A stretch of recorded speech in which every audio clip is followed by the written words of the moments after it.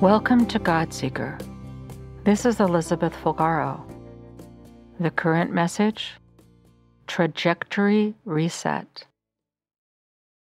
There is a very real focus within Christianity on bringing God's heavenly kingdom to earth. The grand overview goes like this. Christianity, with its roots in Judaism, is built on a premise that God created the universe and humanity, and that all of history is an account of the story of the relationship of God with humanity, which is running a course that will one day be complete. The story begins with God's creation of humanity as an act of the true love essence He is. He created all people from this love in order to have fellowship with us. He has need of nothing. He is sufficient unto Himself. But He wanted us to live in the shelter of His perfect love, in His care forever, because this love that He is naturally finds an outlet. Of course, in our imperfection, early humanity made some decisions which demonstrated they would rather be in charge of themselves rather than trusting God for His care. God honored that decision. The relationship with God was broken, but He was still there, present and providing in His love. Only it was different. It was not as close as before or as intimate, and instead of living in a perfected creation where there was only good, now everyone would also be impacted by evil. We would do harm to one another. We would encounter harm, and there would be hardship, illness, and death.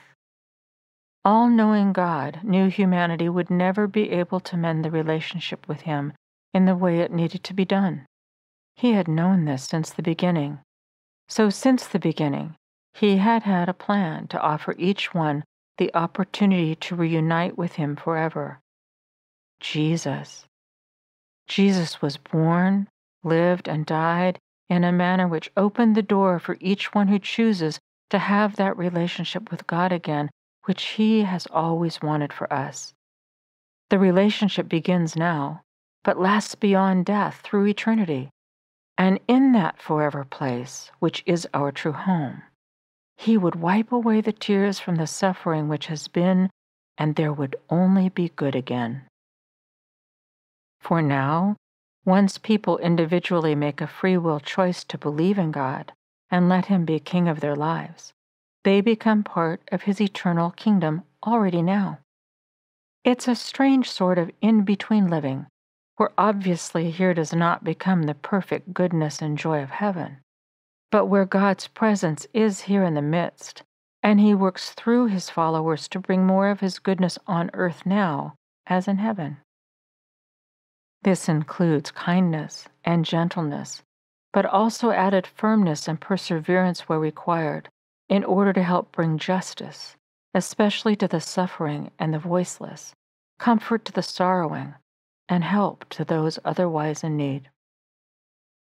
This job to usher in God's kingdom on earth as in heaven now is supposed to mean goodness and better living for all. More of God's intended way with each other here now, more sincere compassion and care for one another, more relational peace and joy.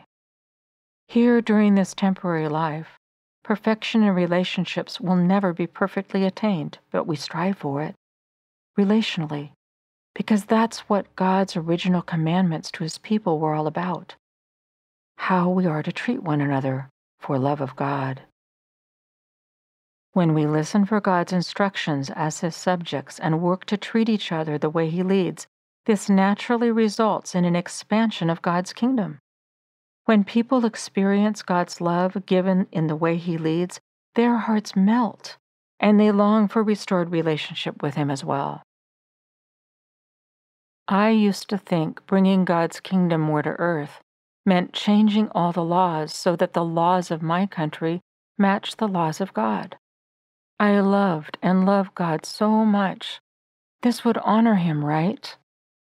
I had read, "Blessed is the nation whose God is the Lord," in Psalm 33, verse 12. I believed it. I still do. But I think in my earlier emphasis on working so hard for laws to be changed, I missed the main Jesus-focused point.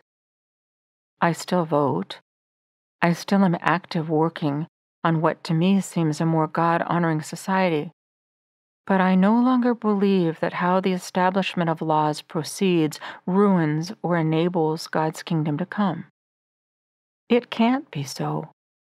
God has shown us through Jesus that His way is different and greater than this. The culture Jesus modeled, the culture of the kingdom of God, was unique in that Jesus treated people the way which is God's will, regardless of governmental structures. He didn't care.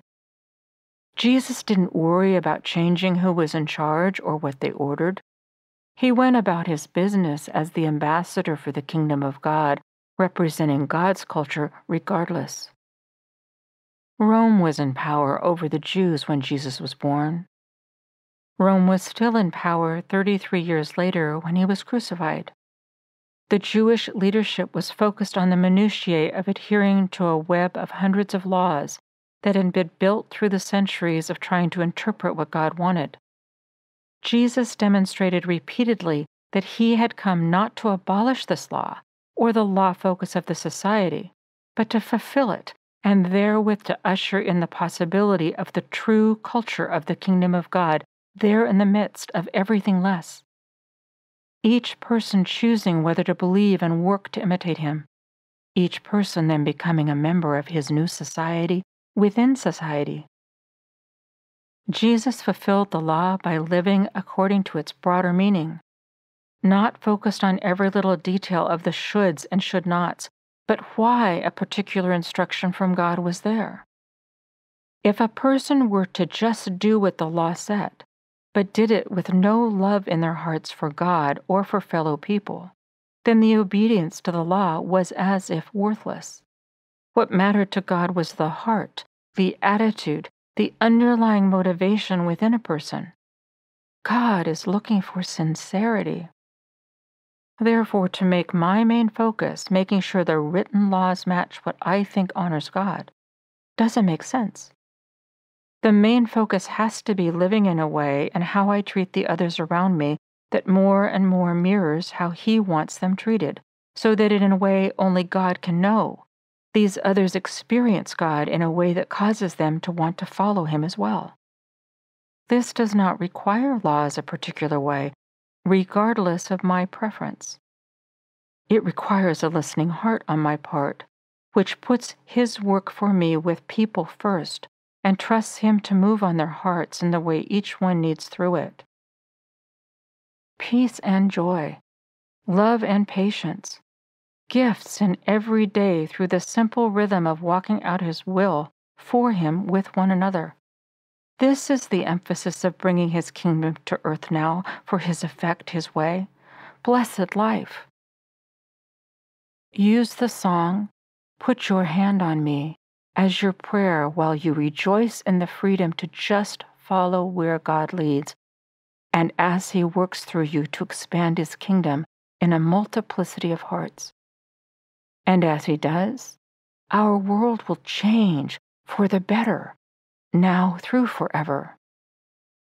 Listen more than once until the song and its message become yours. You can find Put Your Hand on Me on my YouTube channel. Just search under my name, Elizabeth Fulgaro. It is also carried on various streaming services and is available on CD. Let's finish with a scripture, a verse from the Bible. 1 Samuel, chapter 16, verse 7. For the Lord sees not as man sees, for man looks on the outward appearance, but the Lord looks on the heart. Thank you for joining in. God Seeker is sponsored by Eagle's Nest Foundation. Until next time, this is Elizabeth Fulgaro. I am praying for you. Listen to the song, "Put Your Hand on Me," and keep seeking God.